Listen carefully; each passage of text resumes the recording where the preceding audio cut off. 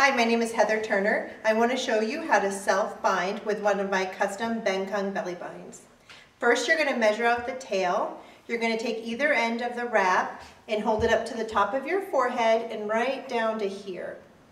Some people hold this tail piece in their mouth with their teeth. I prefer to just tuck it into my shoulder like this. So I'm right-handed, so I'm going to go to the left, but it doesn't matter which side you go, as long as it's the same each time. So this first wrap is the most important and the toughest to do when you're self-binding. So it's okay if the fabric goes loose for just a minute while you're getting it around. You want to make sure that it's nice and wide around your hips. So we're ready to make the first knot. The first knot is the most important. You want to make sure that it's below your cervix. And the reason is that nice tight knot helps support your cervix, which in turn supports your uterus. So we're making the first knot. Bring your feet together and take a deep breath and wrap the tail around the long piece of fabric and just bring it up. And then go around again. So now you're kind of holding that knot in place. The fabric is going to get twisted, but just work with it as best you can.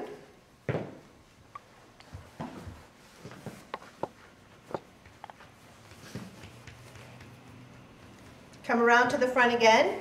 As you make your second knot, tug down just a little bit like this and wrap the tail around the long wrap. And you just keep going. The goal is to have 10 to 12 knots. This is much easier to do if you're in front of a mirror so that you can keep your line of knots nice and straight. Once again, just coming around, making sure the fabric is nice and wide. Coming around to the front again, tugging down just a little bit, and wrapping it around.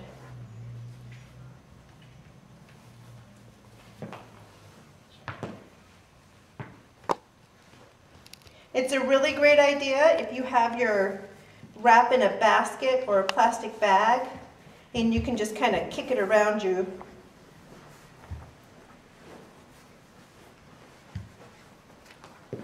Keeping it nice and tight. Coming around again.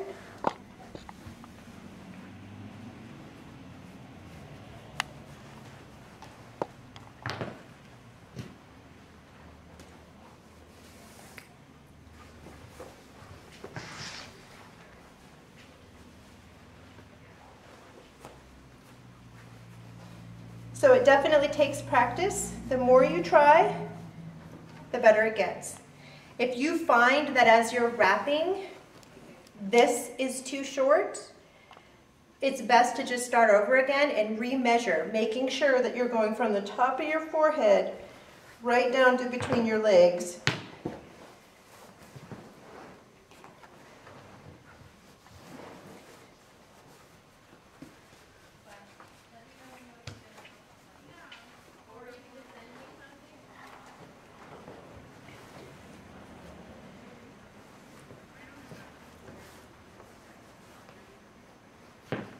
So it should take less than 10 minutes.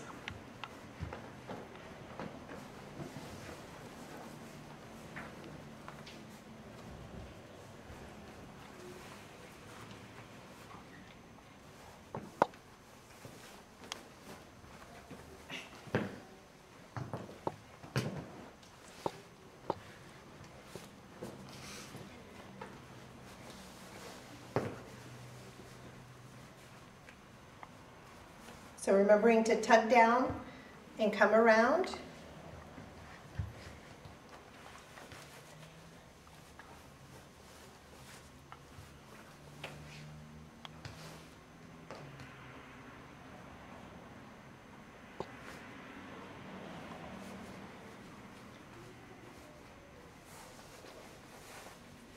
This is the violet color, by the way, if you were wondering.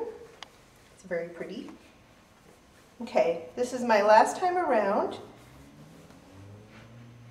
So as I come around, I bring it to the front and I make a square knot. A square knot is right over left, left over right. Or any kind of knot, it doesn't have to be a square knot. And then you just want to tuck in the excess. It's important to make sure that you wear a camisole or a shirt under the bind for a couple of reasons. The first one, so that you don't have to wash it but once a month. And the second reason is so it doesn't pinch on your skin. Thank you.